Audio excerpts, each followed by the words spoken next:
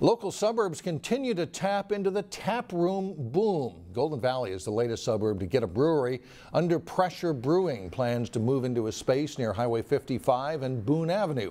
The brewery hopes to open in December. It's been a long time for the owners. They've been planning this opening since Golden Valley passed its taproom ordinance in 2014.